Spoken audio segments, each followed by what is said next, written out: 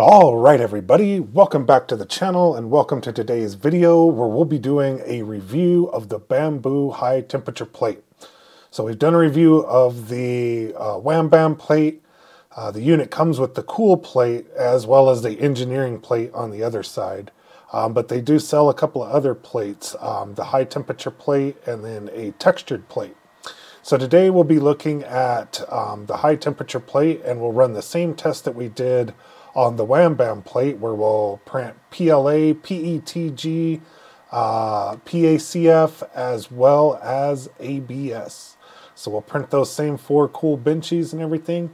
But let's take a look at a couple of things about the high temperature plate. It does work on both the X1 series and the P1P. I think somebody had a question on the Wham Bam.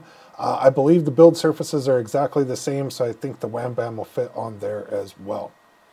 This is from the US store. Looks like they're in stock today, 30 bucks. I got mine and they shipped it to me fairly quickly.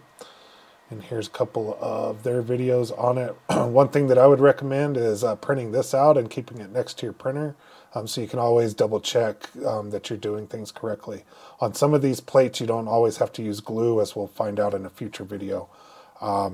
So this is good to have around so you don't do the wrong things, and you can double check and verify everything. So we'll make sure that these settings are in place, and we'll do a PLA print, a PETG print, a PACF print, as well as an ABS print, and we'll make sure that all of these are correct. All right, see you in the time lapse.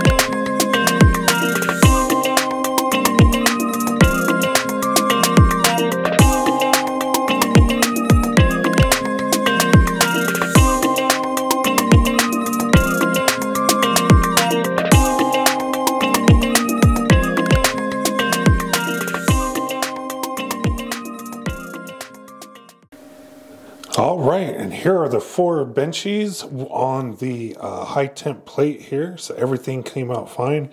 You may have noticed a little bit of stringing on the ABS, but it was nothing. It was just a little string, little hair thing on there. But the PACF turned out just fine. PETG turned out just fine, as well as the PLA. So everything turned out fine. Plate worked fine. Everything was good. My overall impressions with it are, it's a great plate. If that's something that you want to get to do the extra materials that you can't do with the cool plate or the engineering plate, the only downside is you do have to use glue with most of the stuff, or at least it's recommended on most of the stuff. So that is the only downside of it. So I hope you enjoyed today's video. I enjoyed printing these again, and I'll see you on the next video. Thanks, everybody.